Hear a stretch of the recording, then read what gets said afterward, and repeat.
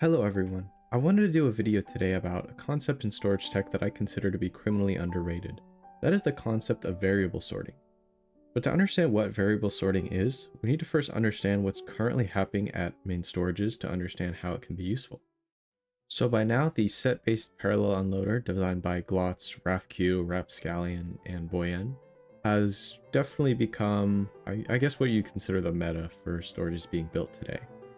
The reason it's considered meta is because it's just a very simple, I know it looks complicated, but it's at least conceptually simple device that you can throw onto a storage and pretty much directly upgrade it in terms of speed. I see a lot of people who don't exactly understand how it works. So what I'll go ahead and do here is input a box of emeralds. Now this box, we're going to do some brief checks just to make sure it's compatible, and eventually we are going to map emeralds to a set here. Once that has been done, we can then start unloading emeralds from the box. Of course, I don't have a carpet roll set to open the box, but you can see down here that we are unloading emeralds. If I input another box of the same item type, we will check it against our set. You'll see here that it will be detected as the same item type. So that detection says it's the same item type, and so now we aren't going to send that one into the unloading array. If that had been any other item type that didn't match it, we would have sent it to the unloading array. So what this means is you can sort up to 16 different item types, each at hopper speed in parallel. For this video, I picked Krebs' main storage system, which you can find archived in the Storage Tech Discord. You'll also find links to everyone I mentioned down below.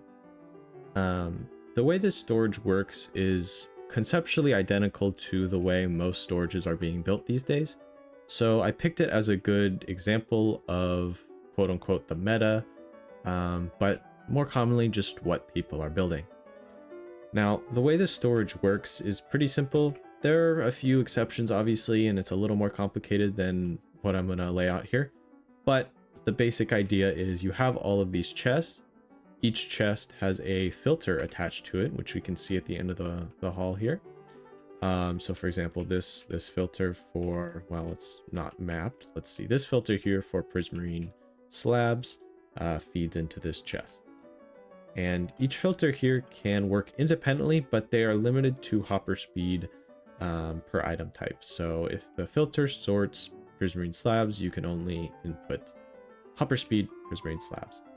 Of course, you could have multiple filters for the same item, but most people don't really want that. So hopper speed per item type is a pretty fundamental limitation of a chest haul. You could use 2x filters, but you'd be drastically accelerating the hopper count, and there's no real point. Now, the thing that complicates this whole system is when we get into the bulk haul, because the bulk haul of Krebs' main storage does not actually filter items in the same way. It sorts full boxes. That's what these box sorters do. This is, of course, a dummy slot, but for example, that slice, whichever one I clicked on, sorts full boxes of pumpkins into the silo, and the player can grab them from the bottom. Now, because we're limited to that same unloading concept for all the items, we don't have some bypass for bulk. We are also limited to hopper speed per item type to produce these full boxes. So these box loaders up here, designed by Leo, Command Leo that is, only work at hopper speed per item type, and that's fast enough, but it is fairly slow, and we also have to have a box loader for every single bulk item we want to sort. And as you can see, it's a sizable array here, and this is a fairly small bulk haul. People will build quad bulks as long as this, so that's double the amount of item types, double the amount of box loaders. You can see how this problem gets big fast, and at hopper speed per item type, which is, I think most people agree, is fairly slow. It's definitely not as fast as I think what people would consider like ideal. We're running into some limitations here.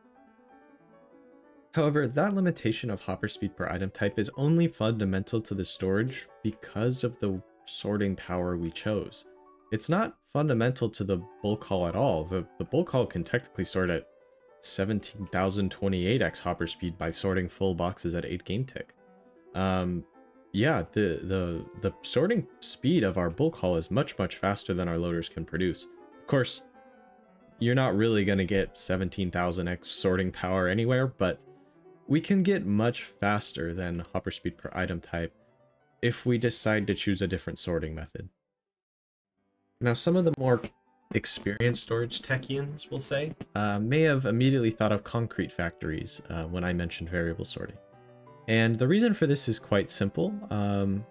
Variable sorting has been the meta at concrete factories for a very long time.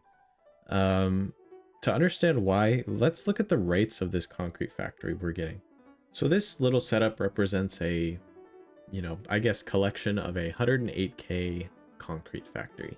Now, you may think to yourself, okay, with only 108k, that's 12x hopper speed, 12 filters, that's nothing, I can do that. Well, that's great until you realize that there are over 19 including the dragon egg item types, that can be duped at a concrete factory. And each of those can come in at 12x hopper speed. So doing the math on that means you would need about 228 box loaders just to handle the outputs of a concrete factory.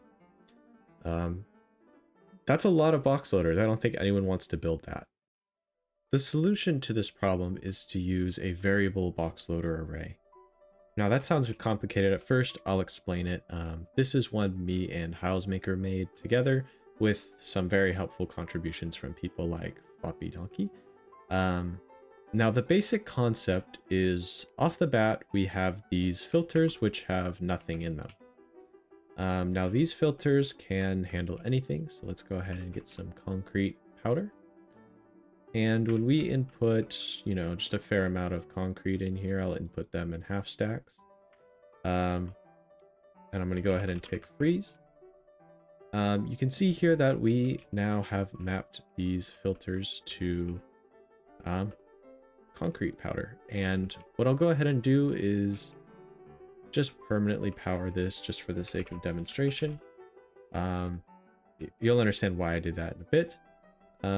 But we are sifting those items down, and these two filters are now mapped to concrete powder, and you'll see they keep a low threshold here.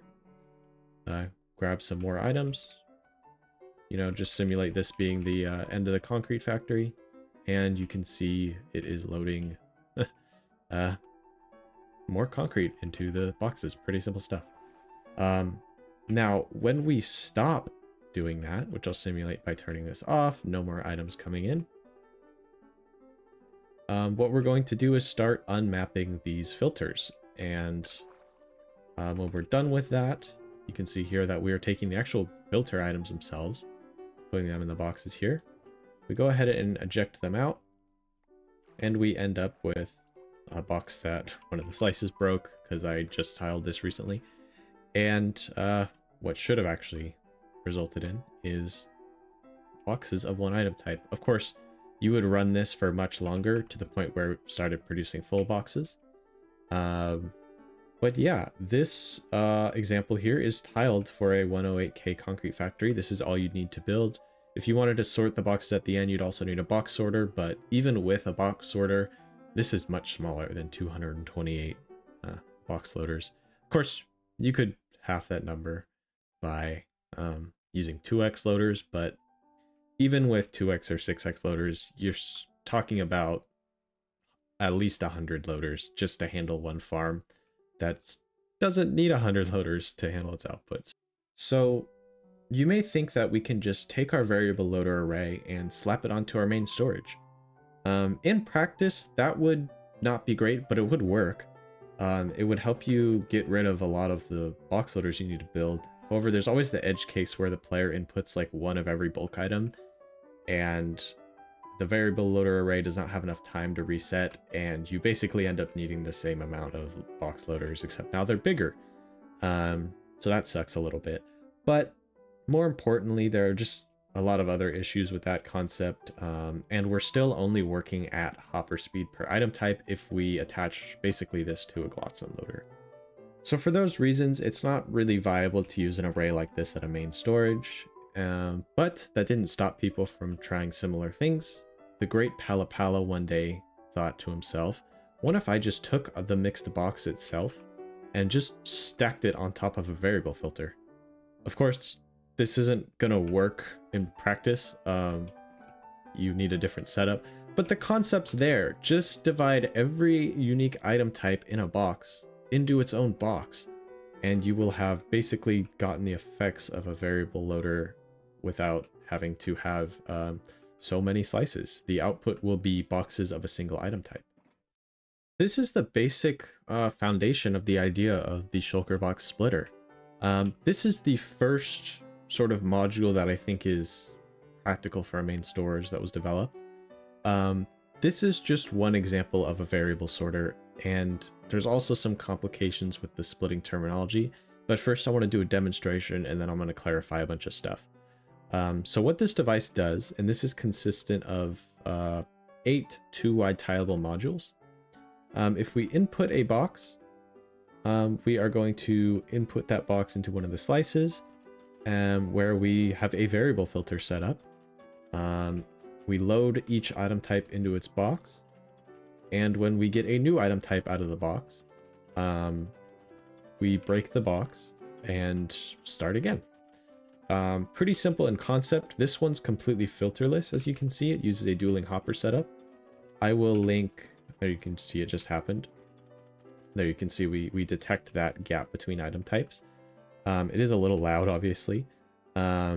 So this dueling hopper splitter was made by Obi, but the dueling hopper concept is best explained by, and I think invented by, but I'm not sure, don't quote me on that, Optic or Masontic on YouTube. Obviously both of them are linked below. And now for a bunch of clarifications. So first of all, in common colloquial terms, this would be called a splitter. Technically, it should pretty much always be referred to as a Shulker-Box splitter, but no one does that. Splitting is anything that takes a bunch of mixed boxes, or even just one or whatever, and turns them into boxes of a single item type. Splitting does not mean Shulker-Box splitter, but Shulker-Box splitter is a form of splitting. There are other types of splitting or splitters, such as cyclical variable sorters and the ideal splitter, which has potentially an even more confusing name, but I will leave a link to those below. Not going over them in this video, you can research those on your own. Today I just want to focus on the Shulker-Box splitter because it is, at least conceptually, the simplest module. Now the splitter has just turned off. If we go ahead and take a look at the output, you can see we have boxes of a single item type. Each box is going to be typically less than full, although obviously if you put a full box of one item type, you're going to get that box right back out. But yeah, each box only has one item type. But there's actually a property we've already achieved now, and that property is that this array is dynamic. So dynamic is a branch of variable sorting that means that you can have multiple modules assigned to the same task. What I mean by that is, let's see if I can find a box here. We'll go ahead and do these red boxes. These are all taken from Hermitcraft item set. If I input 2 of these, obviously there's a bit of latency here. Input the first box, input the second. Right now we are sorting at 2x hopper speed. These first 2 modules are sorting at hopper speed, but they're both doing it in parallel. We are dividing those contents at hopper speed, and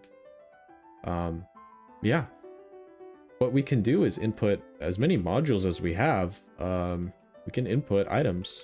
If I just input a load of these boxes, we can fill up every module with the same item type and it sorts it. We're working at, what is this, 5x now, 6x, 7x. We're gonna get to 8x here, and we could have as many modules as you want. 8 is plenty for the record. That's really fast, actually. 8x hopper speed is super fast. But there are some issues. I'll go ahead and tick warp here. And we're going to see, whoa, let's go ahead and turn the tick warp off. We're going to see the first sort of common issue. We have a lot of boxes of the same item type, and they're not full. Yeah, there's no linking of each module in the array. So if two boxes input are going to give you a partial box of these ender pearls or whatever item type, it is up to you to later merge them. So let's get into merging. So a merging array is designed to combine partial boxes. So just for demonstration purposes here, I have a box that is more full than the other. This is Donkey's merging array, FloppyDonkey's, which is very unique in that it only has 3 hoppers per slice. Most mergers have 4. I'm going to go ahead and input these boxes, and it will first compare them. Obviously, this is my front end. And then input them into the array, so long as everything goes to plan here. And as you can see, it's unloading the more empty box into the more full box, which is pretty nice. Now, like the splitting array, this can work at 8x hopper speed as well. This will merge, up to 8, or I guess 16 different boxes, but it will be producing up to 8 boxes. So with the splitting and the merging, you could theoretically have every one of those slices doing the same item type, which would be really fast. Now here at the output here, you can see we have an empty box and a full box, or partially full box. Now, after enough cycles, the goal is to produce a full box. If I input these again, let's say we got another box from our splitter. Go ahead and input these. Should get mapped here in a second. You can see that, well, you can do the math on this. We are going to get a full box of ender pearls. I'm going to go ahead and tick warp for just a little bit here. And yep, there we go. Now at the output here, we will have a full box of ender pearls. All right, so to store our partial boxes, we need to use something like this. This is a box search based temp. So it's a temp storage, as I said, to store our boxes. So if we input one, it's probably best to just show how it works. It will map a little variable filter here. It will check for, obviously it's 16 stack compatible. It will check the silo here, which is our actual temp storage, if we have any matches. Obviously this is completely empty right now, so there's no matches. And since that's the case, we are going to input our box into the silo. Go ahead and input another box of the same item type, so that would, come out of the splitter at a later time. We can go ahead and do the same thing.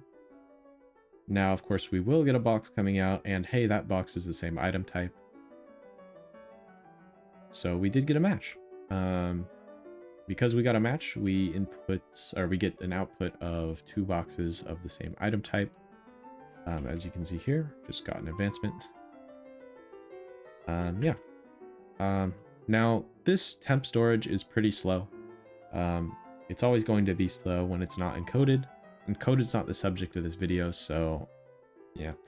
But you don't have to do this process that much, especially depending on what sorting method you use. If you use an ideal output splitting setup, such as ideal splitting, you will rarely have to use this. Only once or twice per sorting method, maybe more than that, depending on how big your input is. But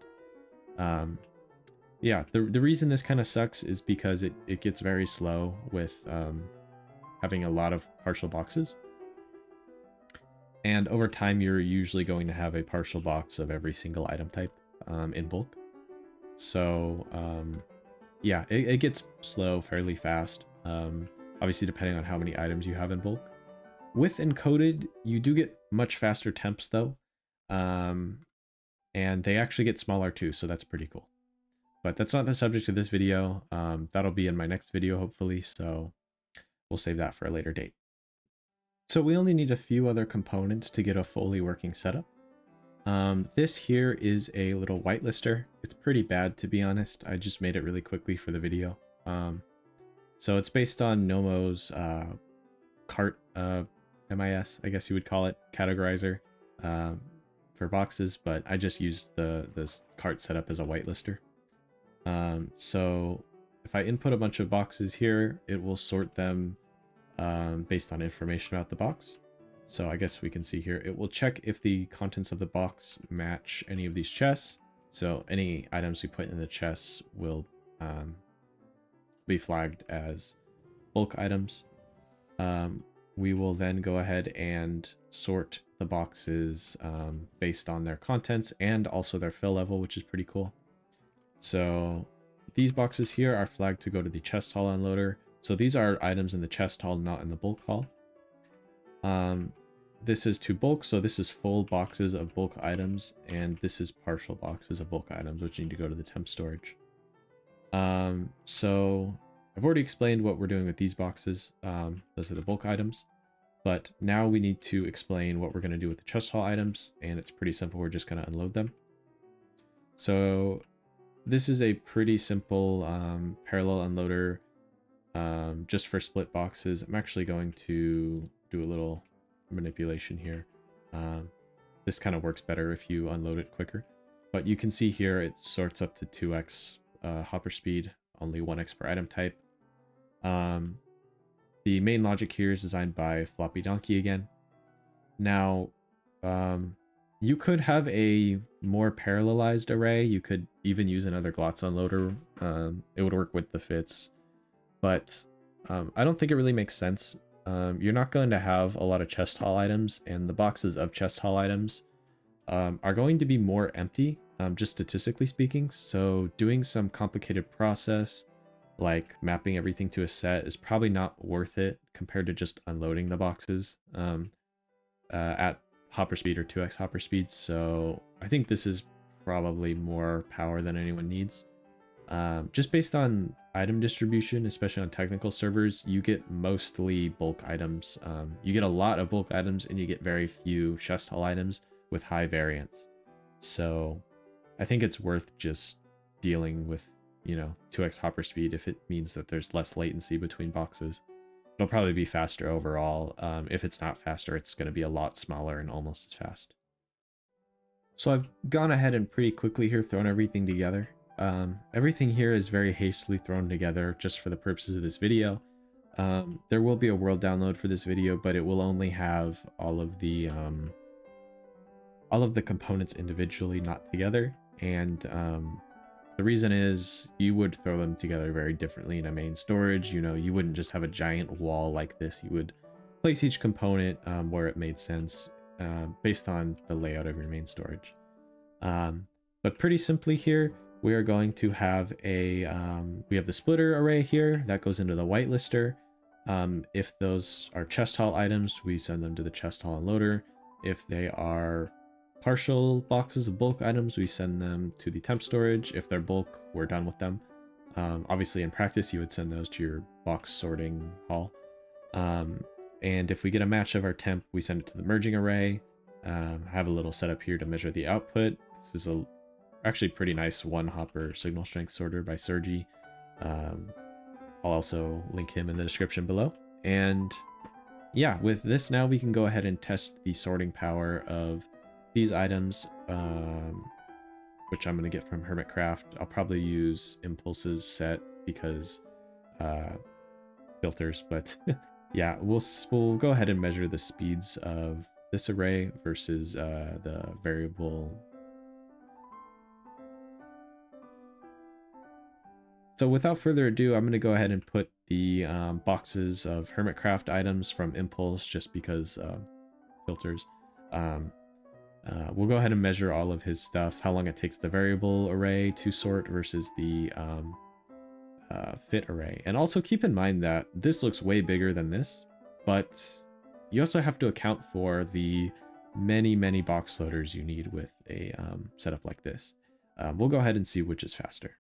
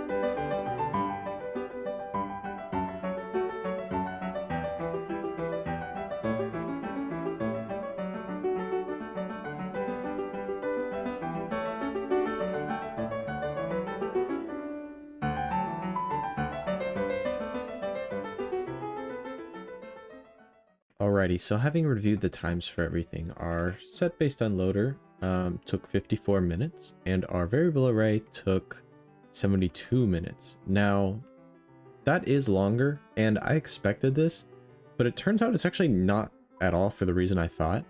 I expected the main bottleneck to actually be the temp storage. I expected searching through all the boxes to take longer than the benefits. I expected the processing time of that to just outweigh the actual parallelization, but it doesn't. And the real bottleneck was actually our 2x unloader for all the chest haul items.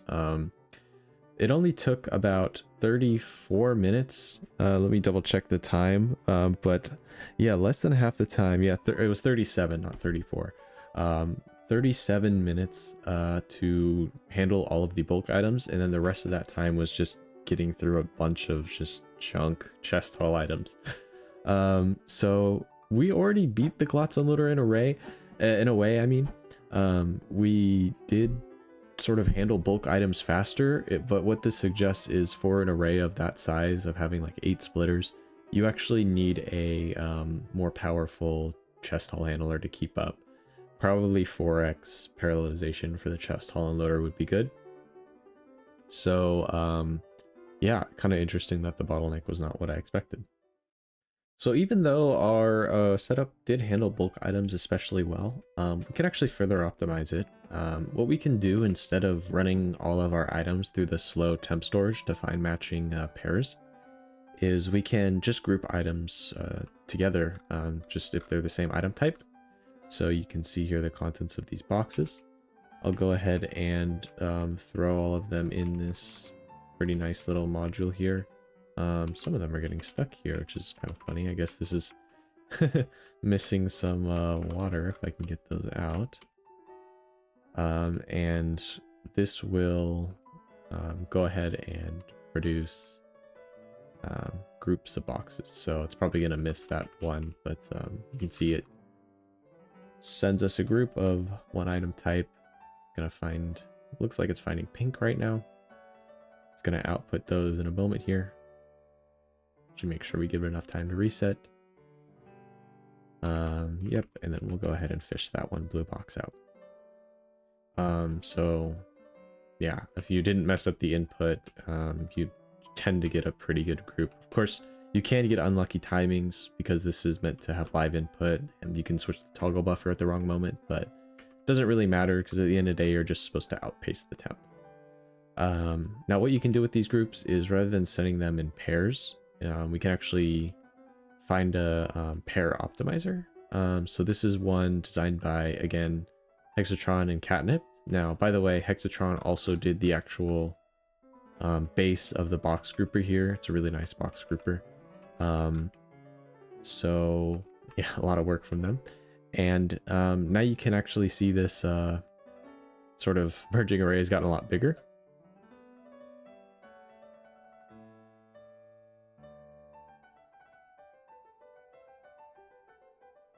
Of course, you wouldn't actually need a merging array this big for the setup we're doing today, but this might be useful if you have like 8 splitters and you plan to merge all of the boxes. So what we do is we take the output of a single group, input them in, and it's going to auto-generate basically optimal pairs of boxes for us, and just find what would be the fastest way to merge those boxes. It honestly could have its own video on that logic, and I'm not going to go over that today, but here you can see it is generating pairs here, and it just finds the most optimal pair. So yeah, pretty cool. Again, kind of overkill, but it is a nice optimization. Even if you don't use the pair optimizer, just box grouping in general is a pretty good idea.